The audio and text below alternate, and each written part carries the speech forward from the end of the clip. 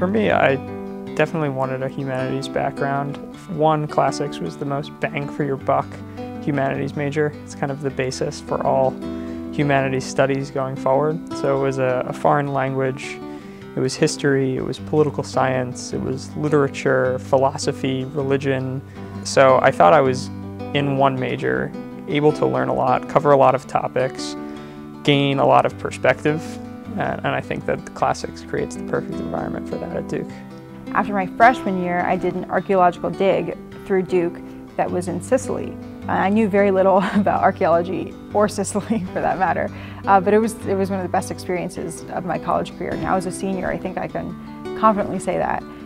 And then I also went to the Centro, the Intercollegiate Center for Classical Studies. We took an ancient history class, and then I took Greek and Latin. And that was really, really great to have the chance to just be with 40 classics nerds who were so into it, but so was I. So it felt like, being like home or something.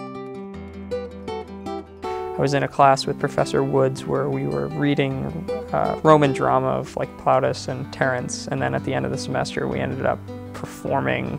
We had to translate our own part of the play and then perform it, and we actually set a performance in the Duke Gardens, and we were making the costumes. It just helps you engage in the content in a very different way that makes it more real to you. So that's something that I really enjoyed, but I think the interpersonal aspect of it is the most important component to me. I actually started working at the Chronicle around the same time I became a classics major at Duke, and I knew that I really loved journalism, but I also really loved the classics. Turns out they're actually very similar.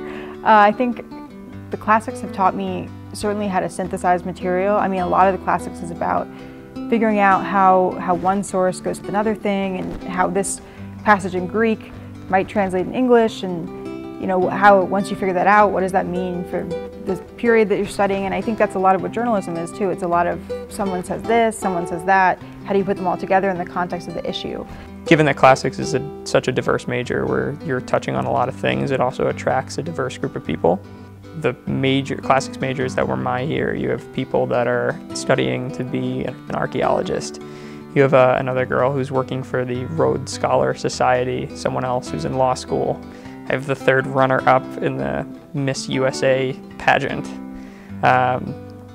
Someone else in medical school, I work in finance. So it's just a diversity of people with a diverse group of interests that are all pulling something out of classics, and it's all different. Classics is like the birth of all knowledge, right? So you basically just go forward from there, and I think having that as a basis was really, really important to me and has definitely framed my journalism career.